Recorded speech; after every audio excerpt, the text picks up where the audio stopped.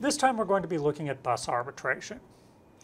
So we could actually have multiple masters on a bus. Maybe we have multiple processors, or we might actually have an I/O device that might also like to access the bus. Some I/O devices actually want to be able to pull things off of the bus. They want to request stuff themselves. So we could end up with multiple masters on our bus. But our bus is a limited resource. We only have one set of lines for all of the fields that we need, the data line, the control line. So we have to have some way of determining who gets to use the bus. And a bus arbiter will allow us to do this. It will allow us to choose who gets to use the bus. We're going to be looking at 4 different types of bus arbitration, and we'll mostly focus on this first type, which is a centralized parallel architecture. In this case, we have a centralized bus arbiter which determines who gets to use the bus. Any of the masters that might want to use the bus will send a request to the bus arbiter. There's a bus request 1 line here, a bus request 2 line there, and they will directly request the bus arbiter to give them access to the bus. If the bus arbiter decides this is a good idea, we'll let you use this, then it asserts the bus grant signal for that. If the bus arbiter agrees, decides that yes, this master can use the bus, then it will assert the corresponding bus grant signal. If a bus grant 1, a bus grant 2, again, one of those for each of the masters that we've got.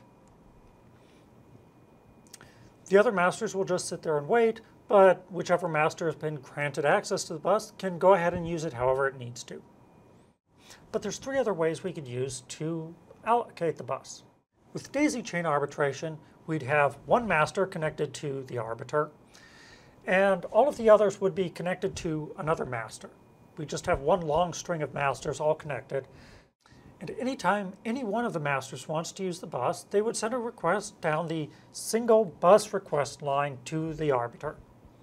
The arbiter would see, hey, something wants to use the bus, and if it hasn't already granted access to the bus, then it's going to just grant access to the bus. That bus grant signal, though, will travel between each one of those masters. It's just going to walk down the list of masters, and as soon as it gets to the master that's requested the bus, it will stop passing that signal on. But if a master comes along and wants to use the bus when it's already in use, it will look at the bus request signal and see, hey, somebody's already requested the bus, I'm going to have to wait. So it will wait to actually assert that bus request signal and potentially preempt the bus grant signal from being passed on to the master that's already using it. Instead, it will just sit there and wait until that bus request signal has been turned off. Once it's deasserted, then it will assert that it would like to use the bus as well and wait for the bus grant signal to be sent back down the line. So in this case, we have one bus request line that's shared by all of the masters in the computer, and a daisy chain of bus grant signals that passes from one master to another. Whichever master has highest priority will grab the signal first and never allow it to be propagated down to one of the lower priority masters.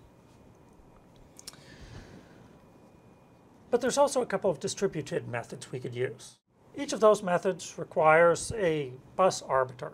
We have to physically put an arbiter into the machine, but sometimes we can't do that. We might like to have a distributed arbitration system because we may not have a place to put an arbiter.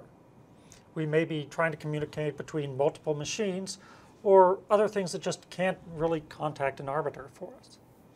So distributed arbitration schemes don't have a fixed arbiter.